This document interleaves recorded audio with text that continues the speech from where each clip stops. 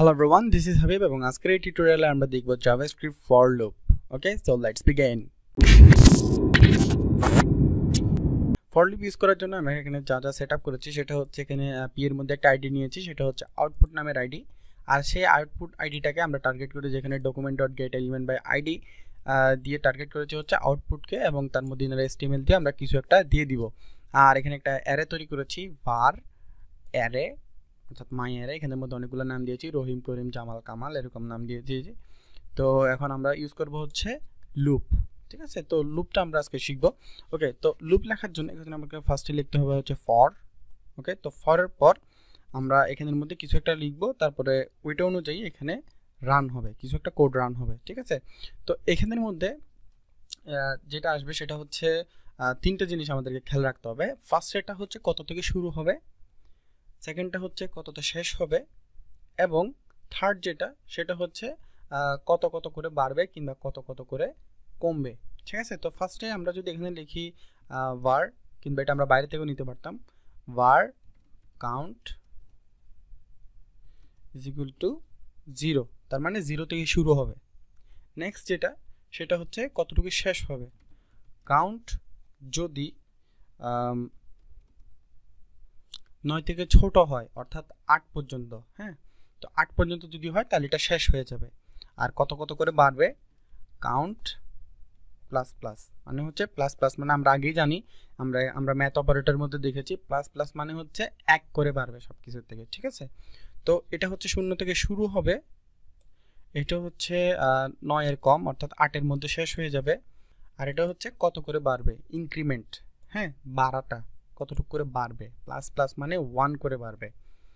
ঠিক আছে, তো এটা আমরা বুঝলাম যে এক এক করে বাড়বে, 0 থেকে শুরু হবে, 8 পর্যন্ত থাকবে, আর এটা এক এক করে বাড়বে। তো এটা যখন আমরা দিয়ে দিলাম, তো সব কাহিনী হচ্ছে এই কাউন্টার মধ্যে। হ্যাঁ, যে কাউন্ট আছে সেই কাউন্টার মধ্যেই সব কাহিনী, এটাই বাড়বে, এটাই কমবে, এটাই সব কিছু হবে। তো এখান থেকে কোনো কিছু আমরা বাড়াইতে কমাইতে চাইলে কিংবা কোনো কিছু যাই করতে চাই না কেন, আমাদের সেই কাউন্টটা ইউজ করতে হবে। ওকে, তো আমরা যদি এখানের মধ্যে লিখি যে কোন একটা লুপ আমরা নিতে পারি, এখানের মধ্যে var output equal to nothing, আর এখানের মধ্যে যদি লিখি এটার মান চেঞ্জ করি, output equal to output plus 1 count। ঠিক আছে, তো এখানের মধ্যে আমরা দিব হচ্ছে সেই আউটপুটটা। এখানে এসে যদি আমরা রিফ্রেশ করি তাহলে দেখতে পাচ্ছি 0 1 2 3 4 5 6 7 8। তো এটা কেন হচ্ছে? ঠিক আছে, তো প্রশ্নটা হচ্ছে এটা কেন হচ্ছে, এটা কিভাবে বা হচ্ছে। আউটপুট হচ্ছে জাস্ট এখানে এমটি। এটা আমরা বুঝতে পারছি যে একটা ভেরিয়েবল, এমটি ভেরিয়েবল। সেইটা আমরা যদি এখানে +1 দিতাম, এখানে যদি আমরা +1 দিতাম তাহলে এখানে কিছু নেই, +1 = 1, সবগুলো 1।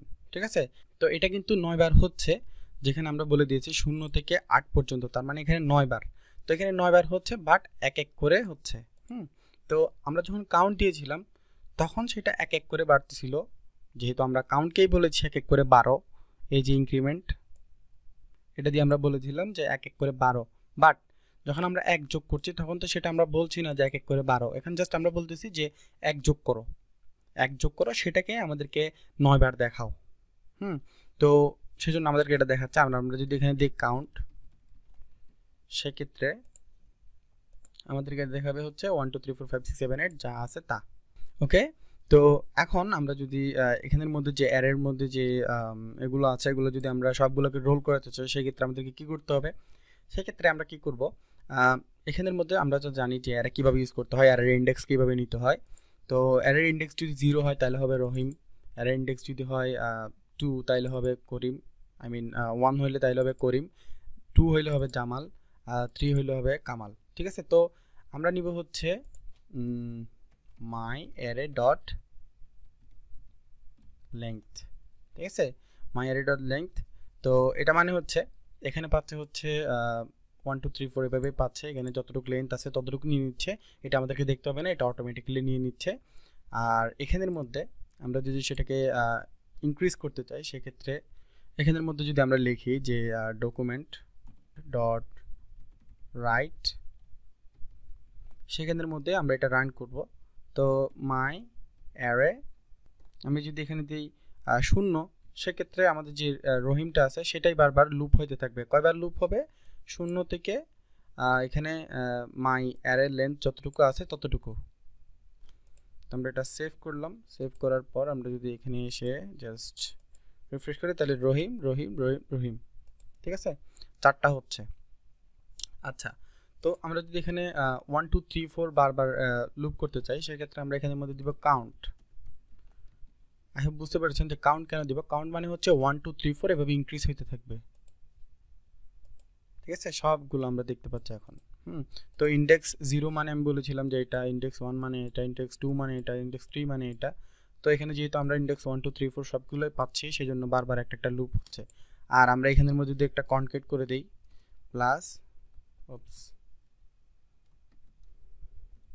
ব্রেক, তাহলে আমরা এখানের মধ্যে দেখতে পাচ্ছি করিম রহিম যেগুলো আছে ওগুলো লাইন ব্রেক হয়ে চলে এসেছে, ঠিক আছে। তো লুপ এভাবেই কাজ করে। এখানের মধ্যে আপনি যে কোডটা দিবেন সেটা বারবার রান হতে থাকবে। এখানে যদি জাস্ট আমি কিছু না করে একেবারে সিম্পলি কিছু লিখে দিই যে ডকুমেন্ট ডট রাইট, আর এখানের মধ্যে লিখে দিই আই এম